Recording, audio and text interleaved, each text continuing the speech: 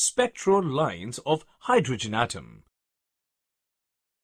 According to Bohr's third postulate, when an atom makes a transition from the higher energy state to a lower energy state, the energy is radiated in the form of a photon having certain frequency.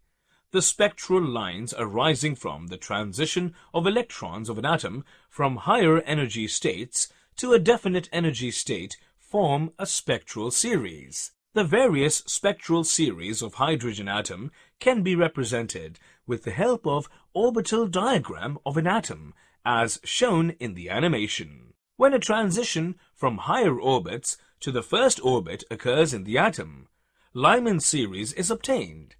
The values of frequencies obtained in this transition lie in the ultraviolet region of the electromagnetic spectrum.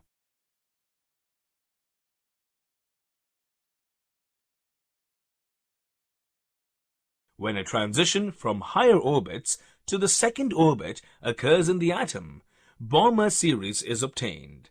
The values of frequencies obtained in this transition lie in the ultraviolet region of the electromagnetic spectrum.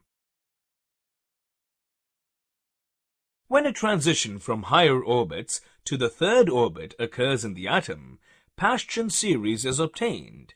The values of frequencies obtained in this transition lie in the infrared region of the electromagnetic spectrum. When a transition from higher orbits to the fourth orbit occurs in the atom, bracket series is obtained.